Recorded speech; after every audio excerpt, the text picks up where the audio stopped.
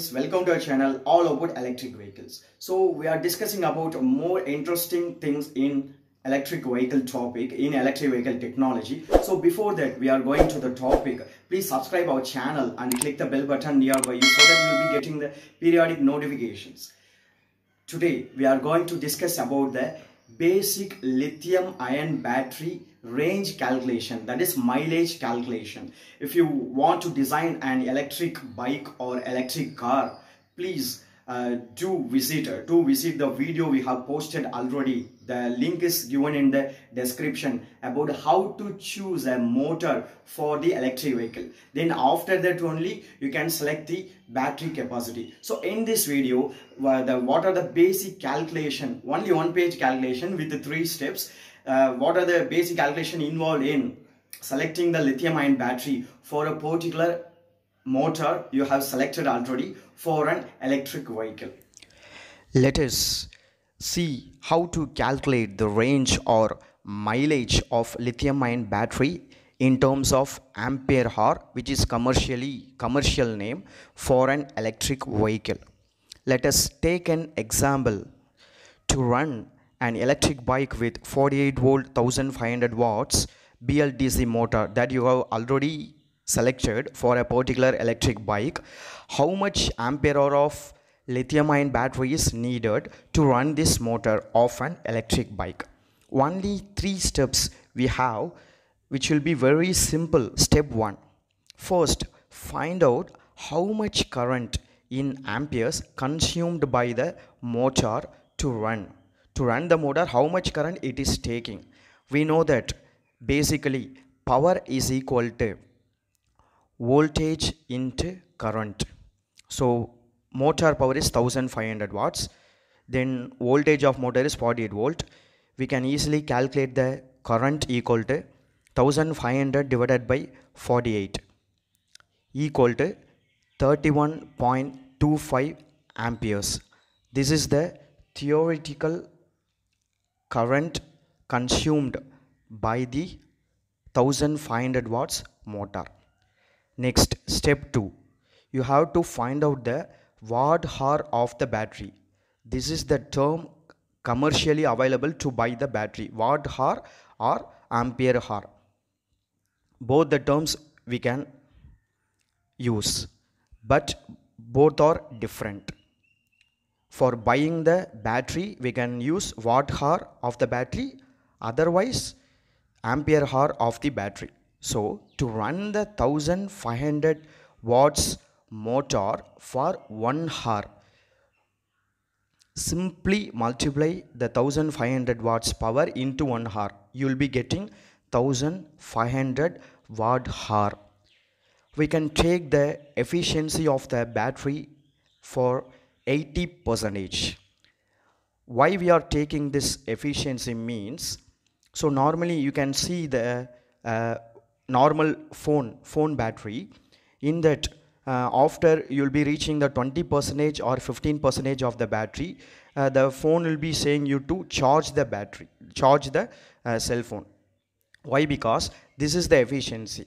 So with that consideration, if the battery is about 20%, it needs to be charged. So only 80% of the battery charge is used for running the bike. So that we are taking, instead of 1500 watt hour, you will be taking some more watt hour, so that you can run the bike without any loss.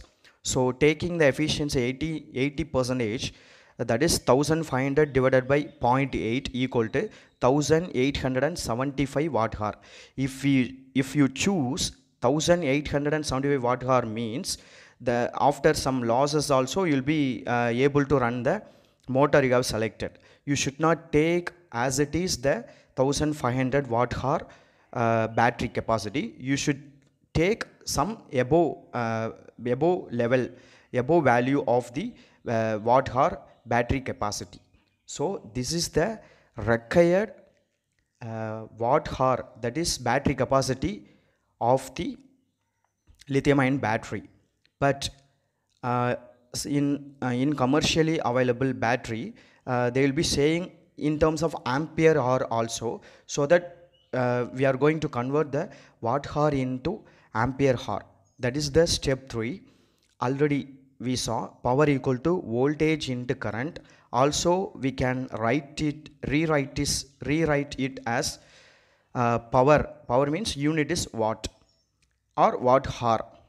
If you run the motor for 1 hour, watt hour equal to voltage same, current unit is ampere, for 1 hour means ampere hour.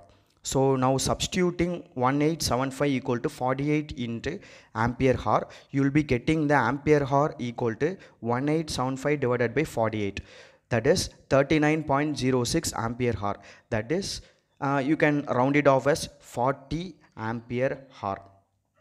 What it indicates means to run the 1500 watts motor for 1 hour, for only 1 hour, 48 volt 40 ampere hour lithium battery is needed.